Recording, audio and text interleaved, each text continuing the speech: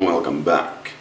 Today I have a Ixus 40, also known as the powershot SD600, that I used to practice making a infrared scene camera.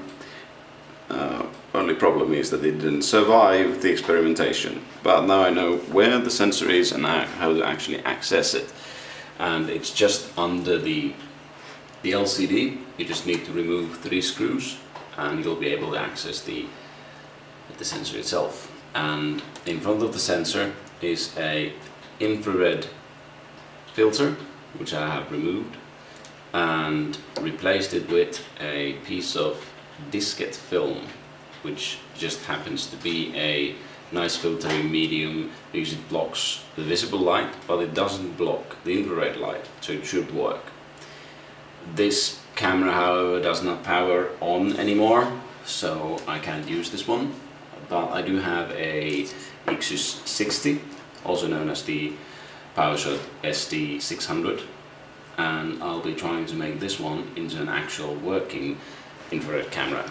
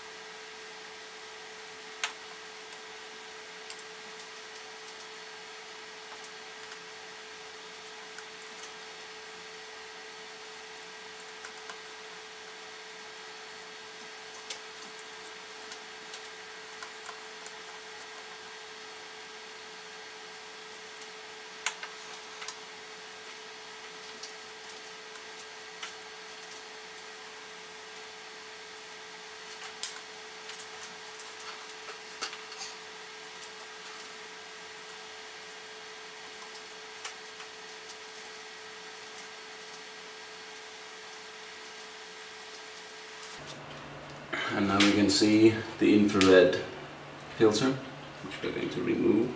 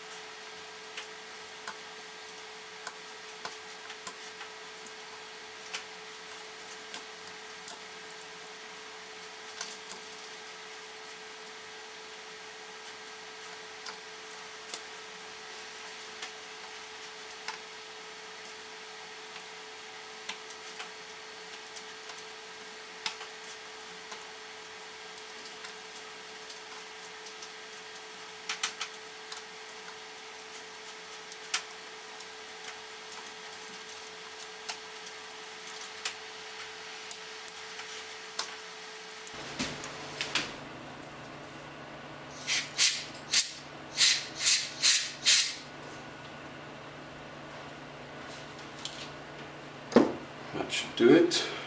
And now I just need to put in a new visible light filter so that I can get only the infrared light into the sensor. The broken filter piece that I was able to dig out from the Ixus 60 is exactly the same size as the filter piece was in the Ixus 40. And now I'm going to cut out a similar sized piece out of the magnetic medium to get the proper filter that I need for the infrared work.